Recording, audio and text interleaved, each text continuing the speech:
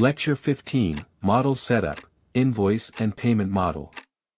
So in this lecture you'll create the model for invoice and payment.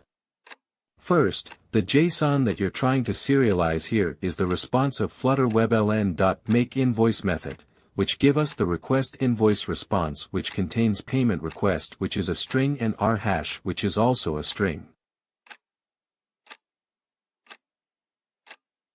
Now let's create a new Dart file inside of the models folder as invoice.dart and let's create the makeInvoice model class now.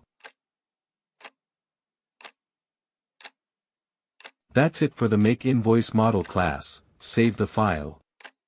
Now we'll serialize Flutter WebLN.sendPayment method response.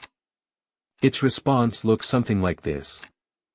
It has a pre-image which is string, a payment hash which is also a string and a root which is map. So create a new Dart file inside of the models folder as payment.dart and let's create the sendPayment model class now.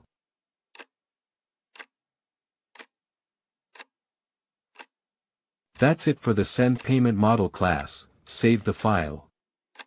Finally, don't forget to add both of the models export statement in model.dart barrel file.